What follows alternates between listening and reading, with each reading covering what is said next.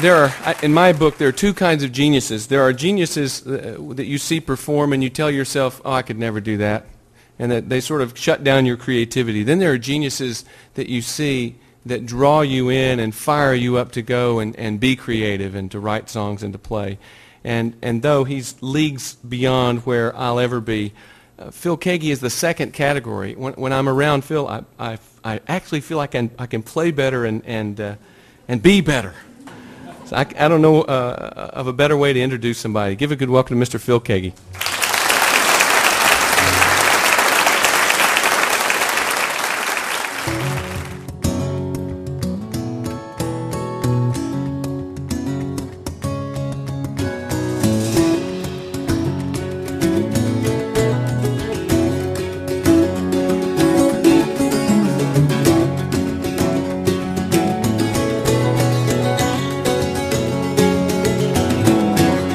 Life is a song we must sing with our days, a poem with meaning more than words can say, a painting with colors no rainbow can tell, a lyric that rhymes either heaven or hell.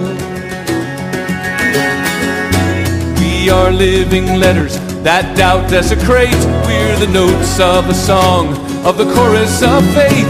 God shapes every second of our little lives and minds every minute as the universe waits by. The pain and the longing, the joy and the moments of life are the rhythm and rhyme, the free verse of the poem of life.